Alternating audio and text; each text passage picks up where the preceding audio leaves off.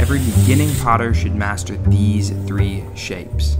The first is what we call a feminine shape, and that is when the bottom of the pot is wider than the mouth or the rim, and typically what happens is you belly the bottom out and then collar the rim in some form or fashion. It looks something like this. The second shape is what we call a neutral shape, and this shape looks like a ball.